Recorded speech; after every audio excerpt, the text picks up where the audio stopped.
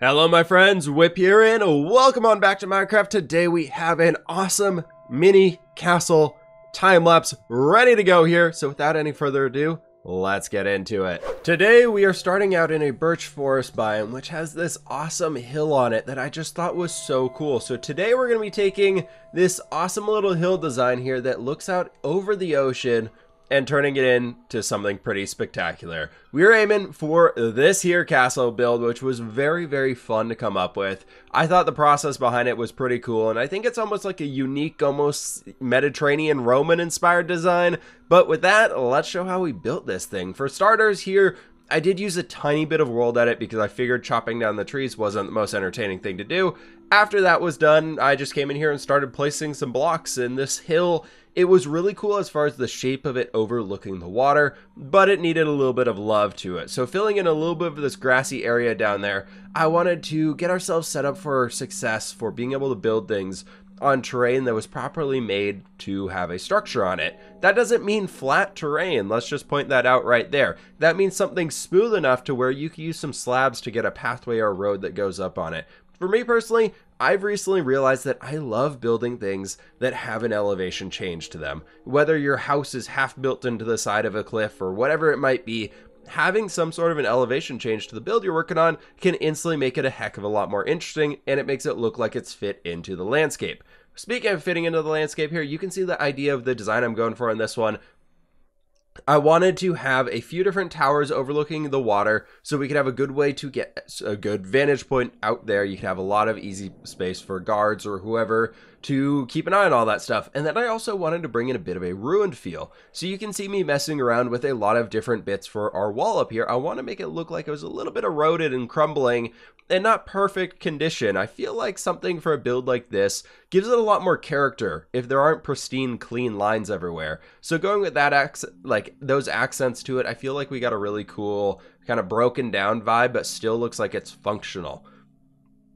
Now, the quick way that we're able to bring into this Mediterranean environment was just adding those simple brick slab roofs on top of more of a square tower design. That is a very easy way to instantly get some sort of a Mediterranean vibe. For some reason, this gray with that brick being the roof instantly to me screams like a Roman style without going to the typical sandstones or anything on those lines. And then over here, you can see I'm actually going to be shrinking down a lot of the tower designs because I felt they were a little bit big and bulky for the height that I want to go for things, especially that big one in the back corner there. We're going to be modifying that here soon, but even this tiny tower right here on the center, or on this front corner, only has a 2x2 interior, and it's kind of a rounded tower at that. Normally, it'd be a little bit weird to build something like that, but in this case, I think it worked out pretty well. Then doing a very simple front gate design of sorts, just using some spruce wood to help lift it up and make it feel like it's more of an entryway. You can tell where the entrance is. It doesn't just look like a hole in the wall, which I think is something very important when we're adding that crumbled, rubbly accents to the walls, is we still want to give a lot of attention to certain areas to make it feel much more alive. And then coming over here, building in some larger structures, you know, where people could actually live. Not everybody's going to be living inside of a tower, always on watch duty. They're probably going to want to have somewhere to hang. And this would be something that you could very easily turn into your survival base of sorts. There's a lot of space on the inside for this one. You could cram a lot of storage in there. You can even start a small catacombs or crypt area to get under the ground and everything like that. But that's kind of where the build is going from here. My voice is still a little raw. Unfortunately, the stupid cold I have is really tearing me down, and I am very over it at this point. I feel totally fine, but I can't get rid of the cough. So talking too much brings that back here for me. Anyways, that's enough of me talking about myself here. I'm gonna leave y'all with the rest of this build time lapse here, and I'll catch up with y'all for a little bit of a tour at the end.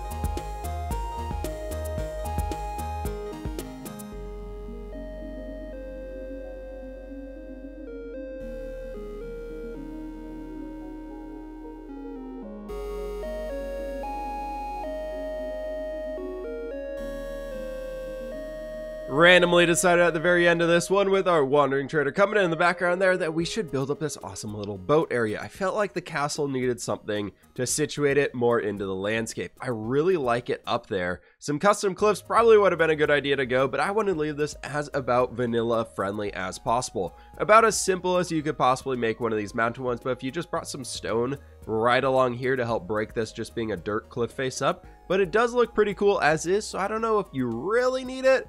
It would probably just be going above and beyond like that. But anyways, this little guy down here, I love this boat design. It's so simple, but it works so well. I added some trapdoors underneath all of these little bits here so that we could hang some more banners off of it and make that mast look a little bit longer than not. It's a very, very tiny boat though, so there's not a whole lot we can really do with this one, but we got a little bit of storage over here and a walkway that'll take us all the way up to our castle. This villager, wandering trader, you got anything good? Nope. We can get some gunpowder to maybe create some TNT and blow you up, but you know, that's fine. Moving on up to the castle, I really like the idea of using some jungle leaves around here. Give it almost a Mediterranean vibe. I feel like with the brick roof styles that we went for here, it's almost a little bit Mediterranean-y or Roman-esque. But with these jungle leaves inside of my pack here, they have these little bit of fruit things on it, which almost to me seem like a pear of sorts. So thought that was really cool, but we got a nice little front entrance right here. Very, very simple.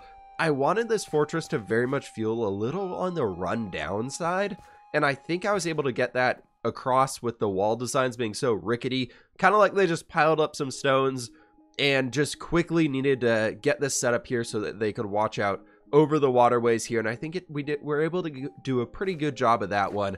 I didn't do any of the interiors or anything like that on this build today, unfortunately. I kind of ran out of time here. I got a lot of other planning stuff going that I'm very excited to show y'all in the near future. But we've got a little bit of an entrance into here that could be your bedroom starter house. And you can actually break all of this open and have a huge, huge area inside of here. So if you took like this and created like a flat floor right there, and then brought it down a half slab or down the block like to this layer here and filled it in there, you could get a really, really good sized survival base inside of this place. You could have a little bit of a kitchen, storage room, stuff over there, bedroom off in this corner, and who knows, whatever the heck else you want inside of your house. I never really know what we want inside of those. But up here, we've got another bit of a watchtower that you can go inside the door, get up there, and then I also want to give it a little bit of a balcony going around right over here, so maybe the guards could look out over this central area. You could check if any creepers snuck inside, and then, you know, maybe they're trying to steal some of the goods out of your storage down there. And of course, our pathway leads itself back here to another final tower in the back corner. That's just a ladder to get on top of and fall inside, and then you're stuck. Maybe you trap your villagers in here. Great place for villager trading. Can we? Okay, now we're not stuck anymore. That's pretty good. But that is it for today's build. I hope y'all did enjoy this one. I had a lot of fun coming up with this design here. I hope y'all did enjoy it. Please be sure to hit that like button down below. Let me know what other type of time-lapsey stuff you want to see. Maybe some more tutorial-esque side of things or how to plan structures out. Let me know that stuff down in the comments below. I always appreciate and love hearing back from all of you. But anyways, be sure to click that subscribe button if you're brand new, and I will catch you on the flip side.